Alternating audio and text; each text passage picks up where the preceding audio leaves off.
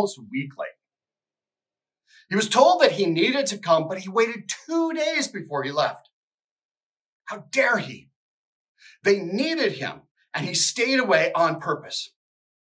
On purpose. So when word reaches Martha that Jesus is finally coming, she goes out to meet him. Now, the next verse in the scriptures, we have a tendency to read it pretty piously with no inflection. Lord, if you had been here, my brother would not have died. Come on. This is a woman whose brother is dead, and Jesus could have stopped Lazarus from dying, but he didn't. Actually, I would guess that when Martha comes to Jesus, she gets up close, uncomfortably close, with tears rolling down her dusty cheeks as she pounds on Jesus' chest with her fists in anguish and cries out, Lord, if you'd been here, my brother would not have died.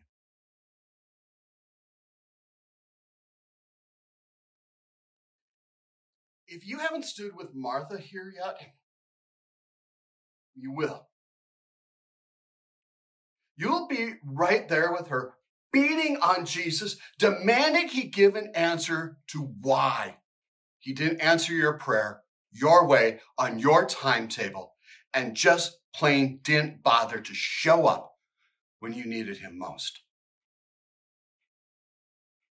But Martha wasn't done speaking, and neither can you. See, the very next words out of her mouth, perhaps even as she is wiping the tears from her face as she speaks, are faith. But even now, I know that whatever you ask of God, God will give you. When everything else has been stripped away, when death has sunk its ugly fangs in, when sin has done its worst, when there's no place to turn in all of creation, Jesus. Jesus is the only place that Martha and you and I can turn. Now, first notice that Jesus takes this. He accepts her anger, her frustration, everything that Martha is dishing out on and to him. See, Jesus is big enough to take whatever you might try and throw at him. And then second, and even more important, notice how Jesus loves Martha and you. Jesus offers up no excuse or apologize. He speaks comfort and truth. I am the resurrection and the life. Whoever believes in me, though he die, yet shall he live. And everyone who lives and believes in me shall never die. Not, I will be. Not, I might be. Not, I could be. I am the resurrection and life of believers. Death is done, defeated, finished, ended because of Jesus for you. His death on the cross is paid the price of your sin, the price of all sin. And where sin is forgiven, the penalty of death is gone.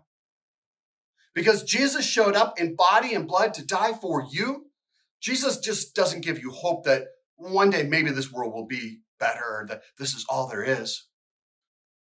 He gives you himself. He who is your resurrection. He who is your life. Jesus for you. What do you value? At Concordia University, Nebraska, we value the equipping of church workers for lives of service to both church and world.